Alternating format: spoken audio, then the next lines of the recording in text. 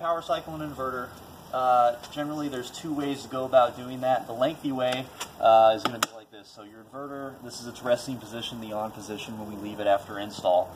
You can go ahead and turn off the DC here, and then reach over to your AC disconnect if you have one, and shut that guy off. At that point, both sides of power are off.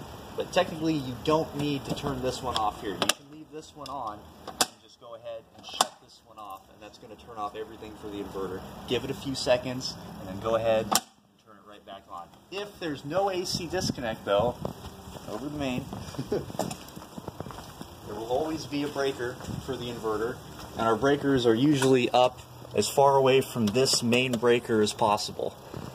And they're usually labeled as well. It's going to say inverter output do not relocate. So this is in the on position right here. So if you want to power cycle the inverter without an AC disconnect, you turn that guy off right there, wait a few seconds, turn it back on. That's it.